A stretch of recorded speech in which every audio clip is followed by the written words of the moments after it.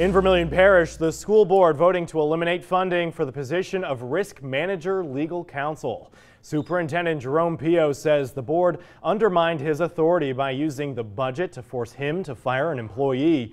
Pio says that vote puts the board at risk of being sued by both the employee and also by Pio himself.